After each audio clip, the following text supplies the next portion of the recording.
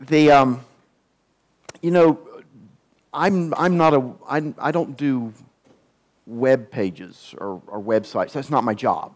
I mean, there's nothing wrong with doing that sort of thing. It's just not what I do. I'm doing other stuff. Reinhardt mentioned one of the other things I do. So, but I still have to control, do some websites from time to time. It's just not my thing. And so I don't want to become an expert on one of these really complicated web frameworks that give you a lot of power and that you can build a big e-commerce site with, because there's just so many knobs and so many dials and so much that you have to remember. I don't want to have to do that. I just want to take something and toss it in there, and it's going to work for me, regardless of what happens. And so I looked around, and I couldn't find anything that would work for me on this. And so what do? You write your own. So I wrote this little Tcl application that it is a web framework for writing simple web pages, just as a utility. We're not trying to build e-commerce sites. We're not trying to compete against Facebook.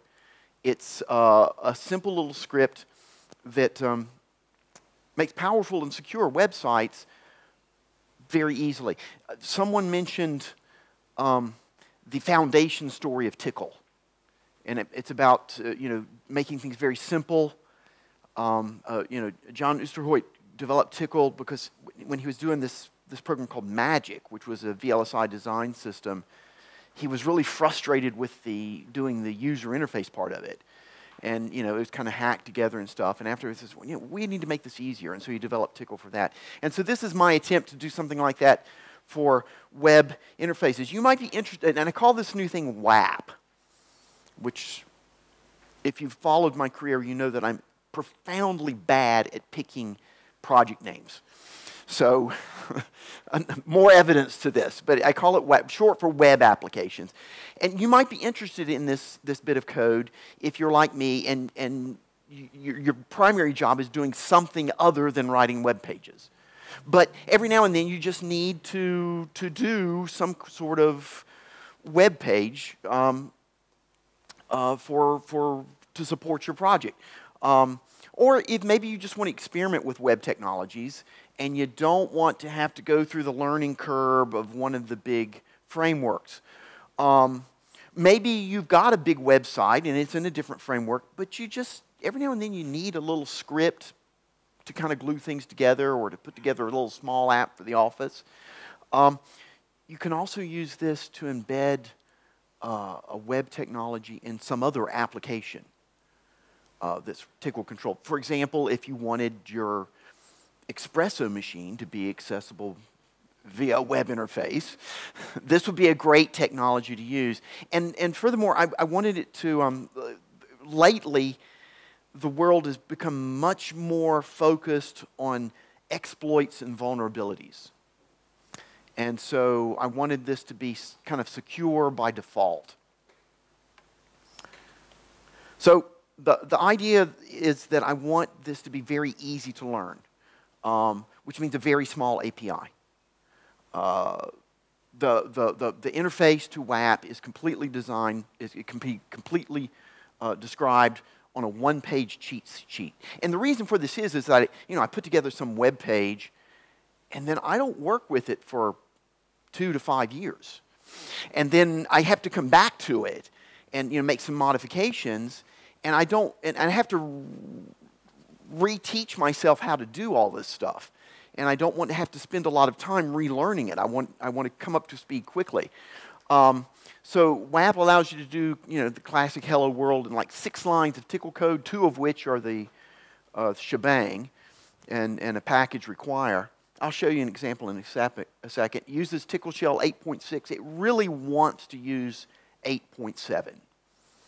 It will be better with 8.7, but it will get by with 8.6.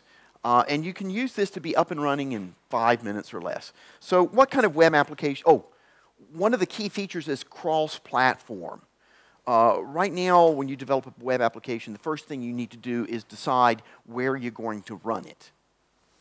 And everything is kind of built off of that. And once you make the decision, you're kind of locked in.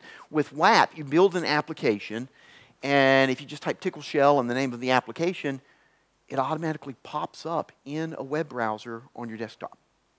It just pops right up. And so that's great for development. But then you want to deploy it, you can deploy it as a standalone server by giving it an option and giving it a TCP port. Or you can deploy it, if you're like using Nginx as your web browser and it doesn't support CGI, you can do SCGI and give it a port. Or you can just make this script an executable file and put it in your CGI directory on your web server, and it will just run. And you can do the same application in all these contexts. So that makes it really easy to debug because you can do it on your desktop. And then once you get it going like you want, you just S-copy it over to your web server, and away you go. Some examples of where we're using this right now. If you go to the SQLite website and you click on the search button, you get a little search dialog box, and you type in that. And this is all, of course, the search is all driven by the full-text search engine in SQLite. But we had to do some glue logic, and that's all done in Tcl, of course. We've done that for years and years. It was originally like 353 lines of Tcl code. And we had to pull in bits of the Tcl Live stuff to decode the CGI parameters and all of that. And there were bugs, and there were vulnerabilities. Some people sent us some private emails. Hey, did you know that you have a cross-site scripting vulnerability in your search engine? And we had to patch that, and it was a big hassle. So I recoded it in Wapp, and it's much shorter. It's easier to maintain. It's secure. And if we need to make fixes, they're much easier to make. And more importantly, I can test it on my desktop. I don't have to kind of test it on a live website, which is kind of dodgy when it is a live website. So that's one example. Another thing is with SQLite, we're really big into testing. And so we have these big checklists that we follow for each release. And we've got a little web app that we use so that the different developers can check off test progress as it goes. It takes about 3 days to run through the entire testing process. But we've got a little checklist application. It was originally written in 1,700 lines of C code and was all but impossible to maintain. So I rewrote it in 627 lines of Wapp. Much, much easier to maintain. It has much more capabilities now. Before you had to refresh the page every time something changed. Now it kind of dynamically updates itself using the XML HTTP request interface. And now it's also cross-platform. You can run it on your desktop, whereas before it had to be on the website. Skipped the page. And the stupid little things. I mean, every now and then you just need a web page that's going to list a bunch of files. So over on the Fossil website, we had a thing where you can look at Fossil in lots of different possible skins.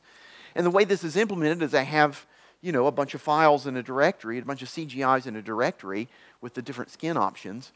And, I could have manually edited the index file to put this all in. It's much easier to write a little short 28-line script that prints out the header and then lists the files. And that way, if I want to add a new skin, I just add the new file and it magically appears.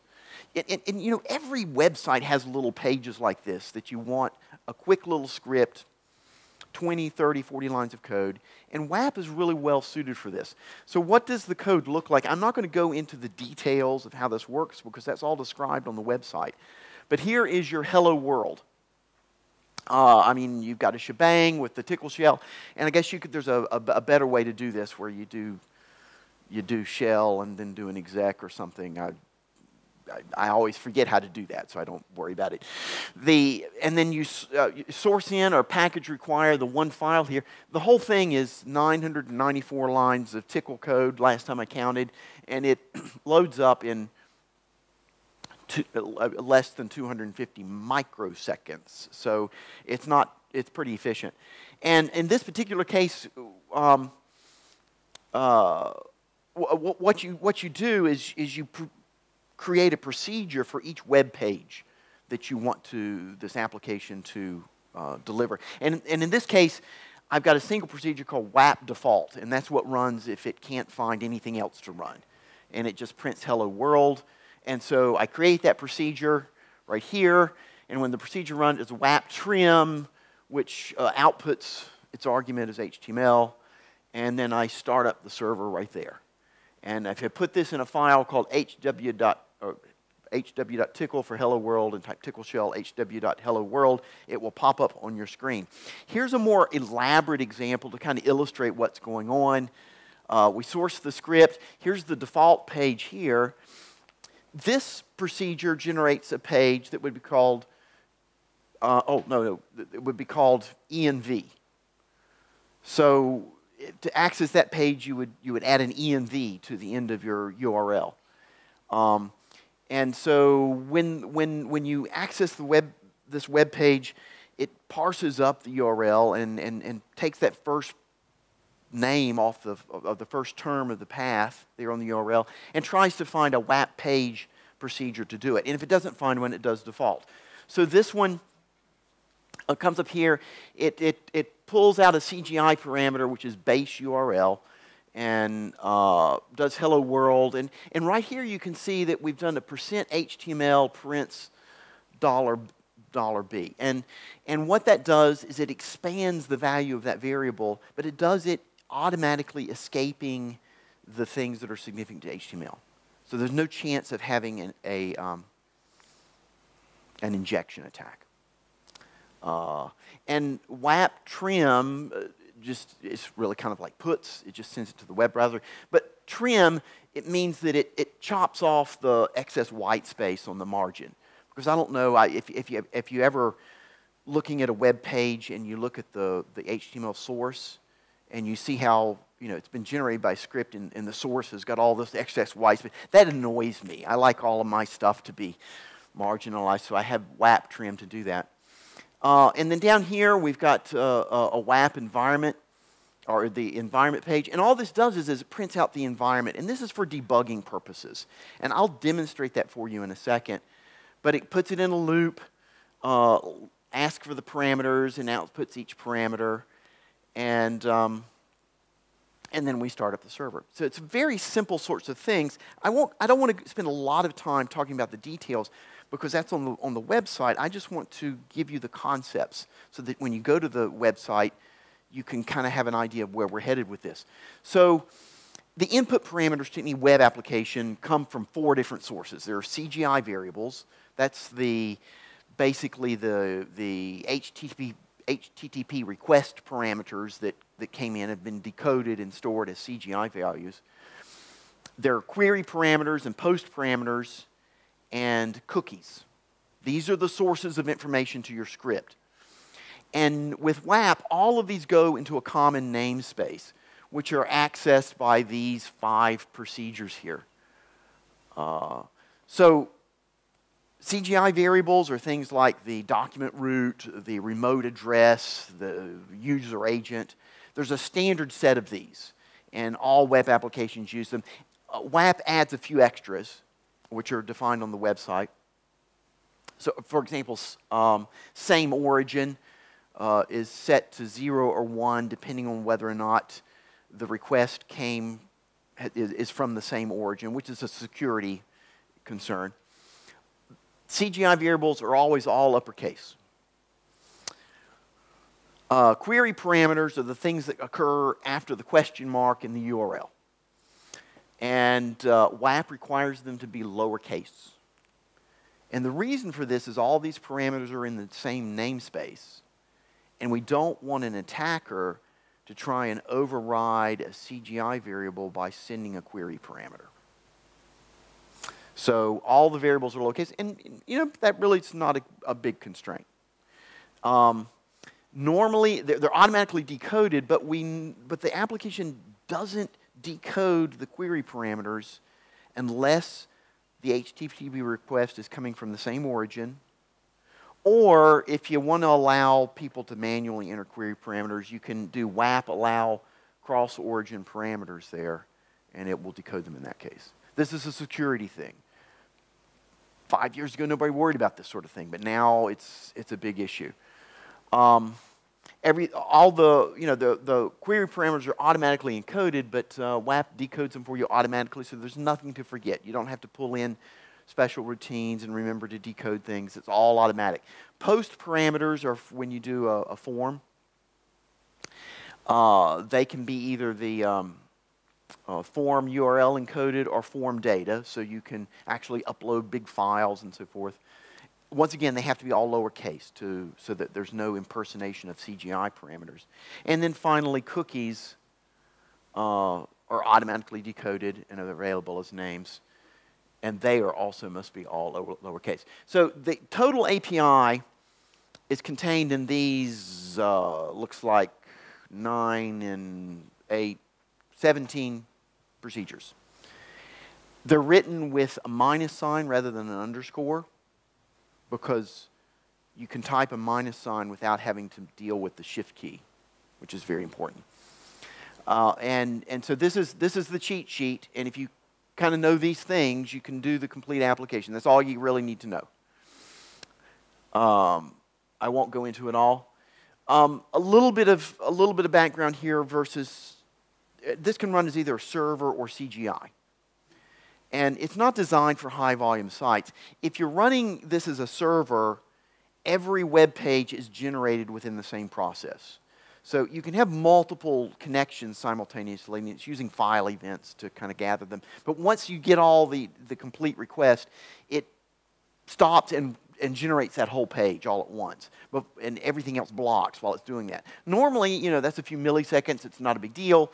But if you're doing some kind of operation that takes a while, that would block other requests. Now that's with the server mode. With CGI, of course, every one of these runs in a separate process, and so you can be computing concurrently. On the other hand, if you're running with a server, you can access global variables that persist across multiple requests. CGI is running in its own process, its own sandbox. It doesn't do that. So there's a little bit of difference in the way this runs, depending on whether you're running it as CGI or as a server. A well-designed app should not depend on that difference one way or the other. So just avoid global variables and avoid long-running procedures, and you should be good there. The other thing is this works fine with just plain old Tcl shell, or I'm really excited to try it with vanilla Tcl shell, but I normally compile it into a Wapp Tcl shell, which is just Tcl, but I also build in SQLite, because it turns out for these little small web pages, having SQLite at hand for storing some information is very useful. And it also builds the script in so that I can just do package require and it goes. And Wapp Tcl shell is statically linked, which is important to me because I run my websites in a sandbox. And I don't have access to all the shared libraries that things would normally require. The downside is, though, that I don't have all of the scripts built in. So I need to do this with vanilla Tcl shell, I think, and then that would take care of that problem.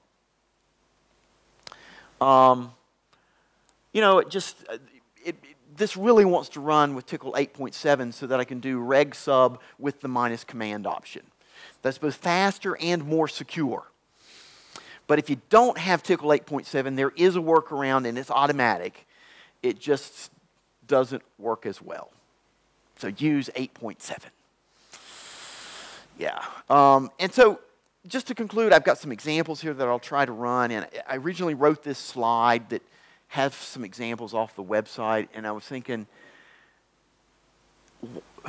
why do I need to list all of these examples? Why can't I just do a little Wapp script that, as I add examples to the directory, they'll appear there? So that's what it is. That's the only URL you need to remember now, and that's actually going to be a Wapp script that's going to show you. Let me see if I can actually run this for you. I don't know that this will work, but we will try it. What is this? Here we go. Well, let's see what we can do here.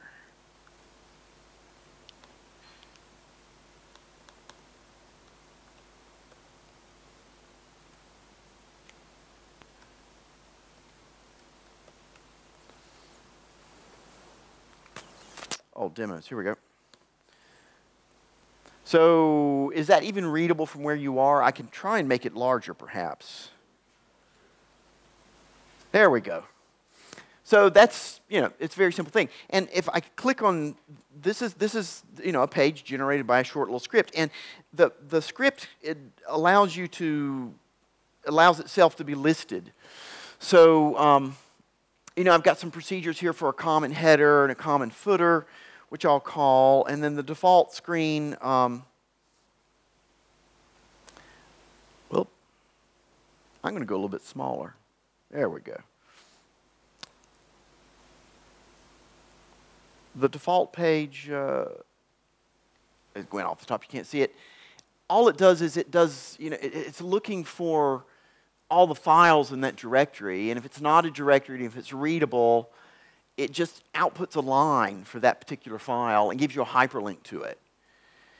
And it's got a common header and a footer, and that's great. But down at the bottom, I've got another page which is Show Yourself. This is the self page. And you can see we're actually looking, if you can read it, we're actually looking at the self page now. And so this HTTP request ran this procedure right here.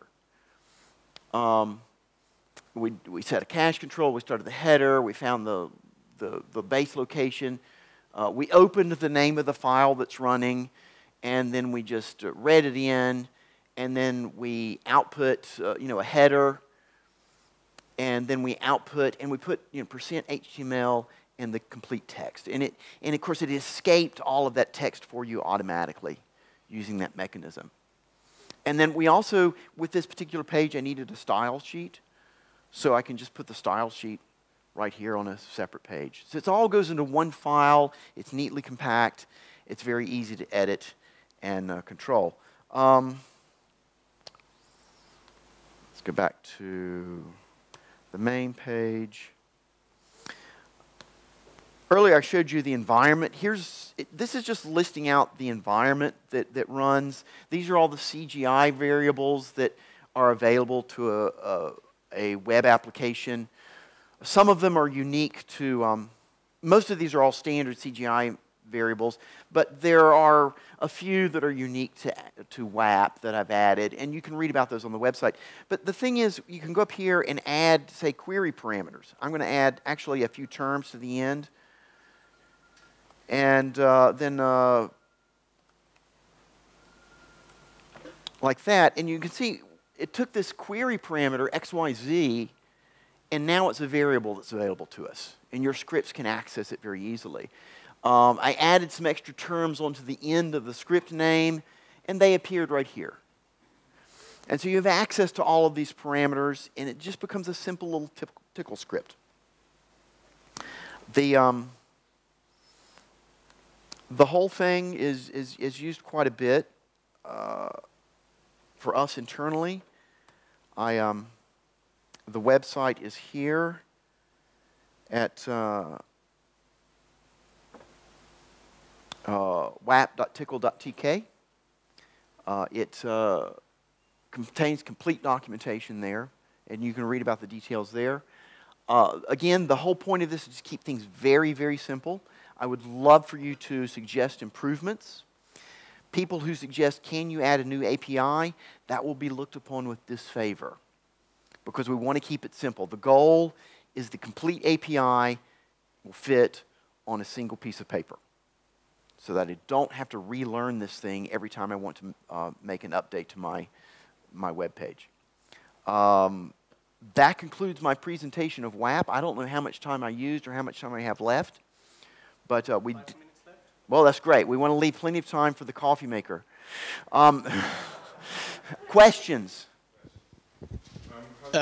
Just a moment, please. Talk the question into the microphone for the recording. First question is, what black magic do you use to support HTTPS? It's obviously not directly available in a plain TCL-SH. Right, yeah, no, for HTTPS, you would put this behind a regular web server and let the web server decode it for you. So the modes where you're running as a standalone server, that doesn't support that. So that would be a separate wrapper that you put on the outside. And so for my website, I mean, this is HTTPS, of course, and it's my web server does that decoding because I'm running this as CGI. And then when I'm running it locally and developing, I don't care about encryption then, right? Okay, and the second question is about the HTML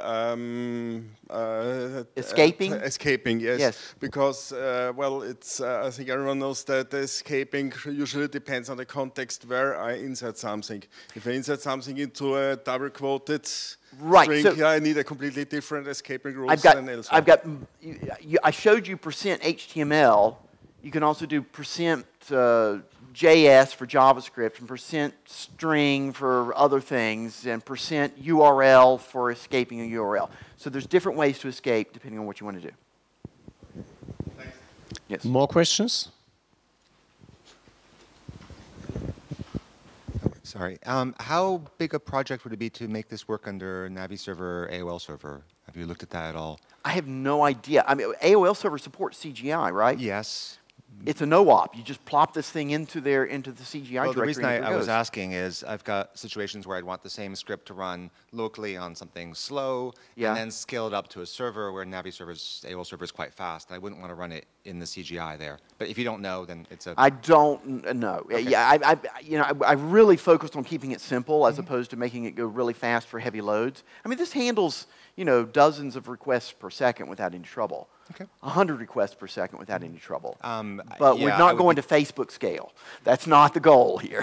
My issue would be that a lot of my pages would have blocking stuff in them, and so would have to, at scale, run multi-threaded. So I'd have to move them to you could do that. server. Or you don't want to run it as CGI, though? I don't know. I have this revulsion to CGI. Why? I don't know. Efficiency, obsession with efficiency, I guess. It takes 250 microseconds to spin up. I mean, it doesn't take that long. So, yeah.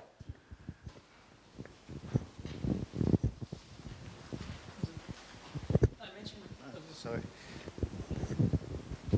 I was a little bit curious. I was already creating some application, which is an executable, which is an STL viewer. Yeah. I have it on my screen. I'm not sure if this is the right format to present, to show. I think we might have time constraints here. I want to see it, definitely. Yeah, but then later on. Yeah, maybe later on. Okay. Yeah. The question would be, you mentioned that the post parameter is used to, can be used to upload big files. Yes, it can. I've got a demo of that over here, by the way. Yeah. So, for example, the file does not need to be necessarily on the same node, on the same IP address. It could be somewhere. Well, it needs to be on your local. Here, I'm going to see if I can upload a file or something. What file can I upload? Is there an image or something here? Videos, talks. I don't know what I have on this machine. Temp. I'm running over time, aren't I? You're going to kick me off. I'm going to get kicked off in just a second. Here's a GIF. I don't know what this GIF says. We'll find out. I'm going to do that, upload it, and submit it, and there it is. It uploaded some GIF. I don't know what that GIF is about, but it uploaded it and put it in and embedded it in the website. And you can and it show the script that generated this page. So you can study this and see how I actually did it.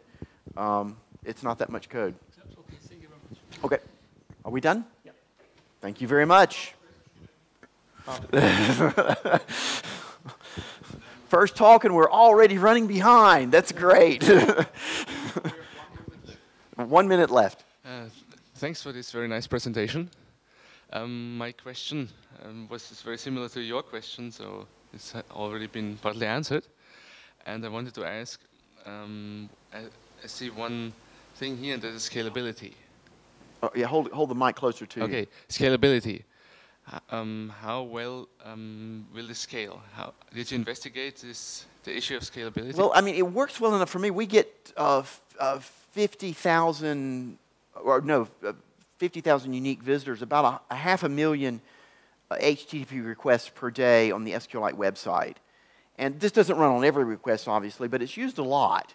And so that's, we're getting one request or 6 or 7 requests per second around the clock.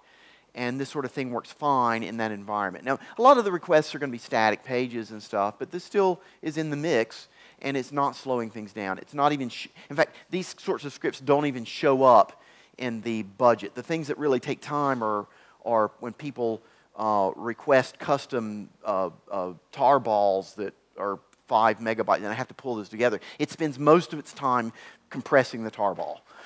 And so this is not a load factor on our website. Of course, depending on what you're doing, your mileage could vary. But for me, it scales fine. And this is running on a small Linode. It's not a big machine. Okay, thank you. You're welcome. You already had this question before about the threaded and Navi server. Yeah. How well this will work together. So I won't ask it again. Thanks. We can talk about it later. Over cappuccino. All right. Okay, so next up is Jan. Thank you, Jan.